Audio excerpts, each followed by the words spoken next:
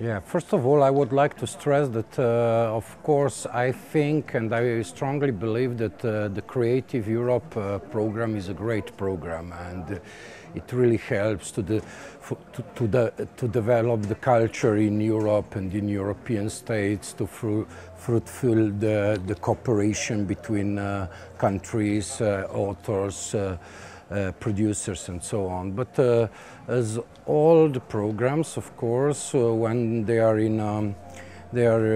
running through the debate, sometimes there are some, let's say, small mistakes or criteria which are maybe missed and should be, let's say,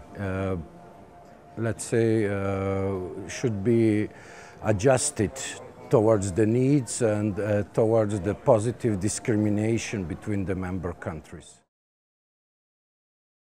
So we have two feature films in Karlovy Vary. The first one is titled Drevo, or Tree in English. It's a world premiere in the section East of the West, from the young director's first film from the young director Sonja Prosence. And the other film has already very strong, let's say, festival history. So it's the film Razredni sovražnik, or Class Enemy, by Rok Bicek, which was premiered last year in Venice, and it's this year here in Variety Critics' Choice program. And it was also announced a couple of days ago that the film is among 10 nominees for the Lux Prize of European Parliament. So we are very proud on this film.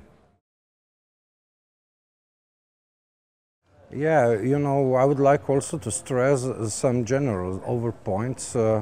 I was just aware that our short animated film, Boles, is among 5 nominees for Cartoon d'Or, which is the European prize for the best animated film, which is also a very great achievement. Yeah, that's it.